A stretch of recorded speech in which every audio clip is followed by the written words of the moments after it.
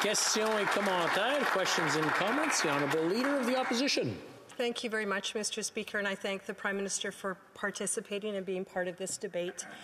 I look at our country, Mr. Speaker, and I've never seen it as divided as it is now under this Prime Minister, whether it's regional lines, whether it's ethnic lines, whether it's people's healthcare choices. This country is more divided than ever, and the Prime Minister talks about things like respecting each other, and we are not fighting against each other, we are fighting a virus. And I have two very simple questions for him.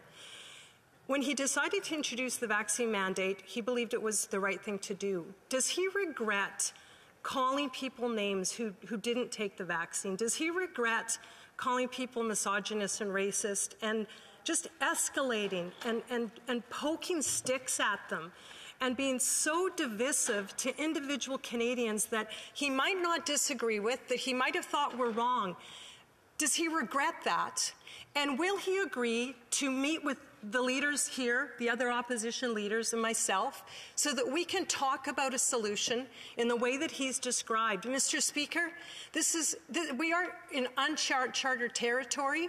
We are at a crisis point, not only with what's going on out the doors and across the country, but the country overall. And so much of it is because of the things that he has said and done. Does he regret his words, and will he work with us so that we can find some resolution?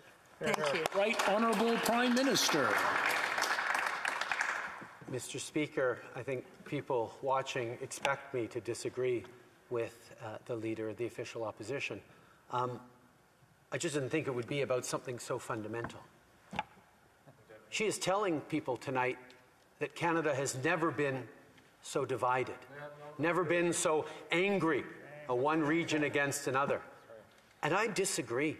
What we have seen over these past 2 years has been Canadians stepping up for each other in extraordinary ways. Canada has one of the highest vaccination rates of our peer countries around the world. Why? And it's not because Canadians love getting needles. It's because Canadians trust science. Canadians trust each other to do the right things. It's in our national psyche of being able to be there for our neighbors, being able to push a car out of a snowbank for a perfect stranger, leaning on each other. These are the things that define Canadians. And what we saw through these past 2 years is people stepping up for our frontline health workers, stepping up for our grocery store clerks, leaning on each other, supporting our seniors, supporting our young people getting there, stepping up to do what they could around the house to help out while they're all locked down.